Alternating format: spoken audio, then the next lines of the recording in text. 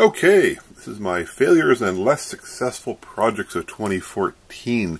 I set up a goal for myself in 2014 to do one video per week, and if you were to count my channel, you would find out I fell short. Some projects simply just took longer than expected, and some, quite frankly, were failures, or really limited successes. So, in the spirit of wrapping up this year, here are all the things that didn't go so well. Okay, so this is my second revision spectrometer. It basically takes light spectra and creates a graph of the spectra. Now this actually works fine. My spectrum one is fine. There's a slit here created out of, this time, two razor blades which are taped on some metallized foil. And then goes on to what is a slide, and then the camera can see the spectra. And if I lift out the slide, you can see I've got a bit of coating from a CD, which is fine. It's a transflective approach. Comes in, reflects against the light, and goes here.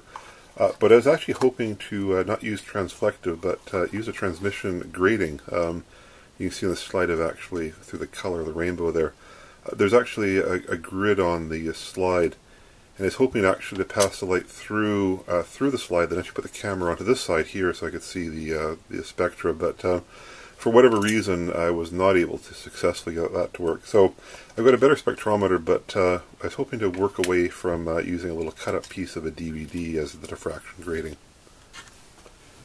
Okay, this is called an air bearing, or at least it was supposed to be an air bearing.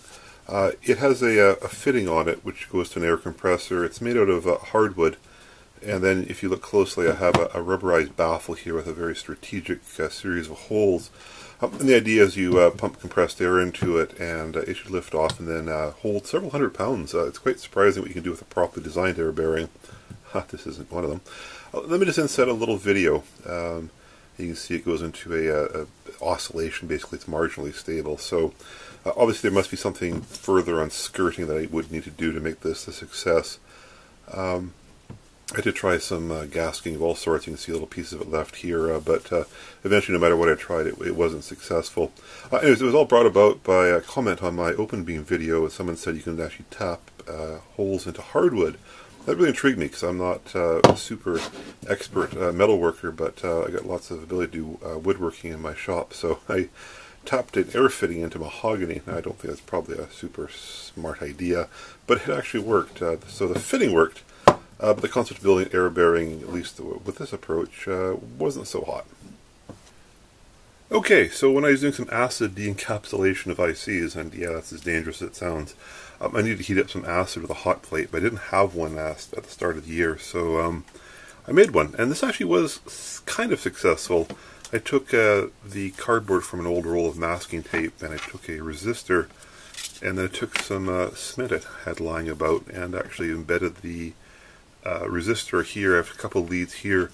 I put a control system onto it, and then I put a very, very small glass vial on top of this, and yeah, it actually worked. It wasn't creating a great amount of heat, but it was very controllable, so that was kind of a half success. I eventually just went off and bought myself a proper hot plate, which, yeah, that worked a lot better. Okay, and this is my last and most interesting failure, although I'm not finished with this one yet.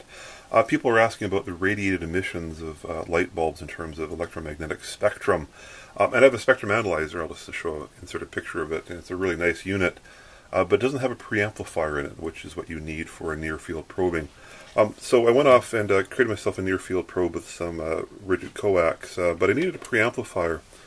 And believe it or not, even though the spectrum analyzer is probably pushing 40 years old, the amplifier that goes for it still sells for a really significant fraction of its list price. It was so well designed. In fact, actually, the model that it was designed for is still in production, and I wasn't keen on spending a few $100s on a RF preamplifier, so I found this kit, Ramsey Electronics. It's a broadband RF amplifier, they call it. I think it's for probably boosting signals to television, such not, but it has a really wide range, 1 megahertz to 1 gigahertz, so a really broadband amplifier. And the idea, of course, is the near-field probe goes to one side, and this goes off the spectrum analyzer. And it does work, and this amplifier is actually quite a good amplifier. The problem is if you take the near-field probe off and you put a 50-ohm resistor onto the input, the spectrum analyzer still shows the exact same spectra. kind of a fatal flaw in this one, at least for near-field probing. The case is plastic. Let me just inset a picture of this construction. You can see that basically the BNCs fly unshielded into the board, and basically they pick up radiation that way. So I think this one's actually, I'm going to get a little more work on it. I'll take my metal box here I was using for Peltier cooling video, and I think I'll knock off these water fittings. I'm going to perhaps put some BNCs onto it and see if I can get this thing to actually work, because I still have hope that I can create a decent pre-amplifier for my spectrum analyzer. Oh well, it's been an interesting 2014. Lots of real innovative bulbs I tore down, some interesting test equipment, some kind of nifty projects, and quite frankly, some interesting failures, which I'm sure will help me create something more clever next year in 2015.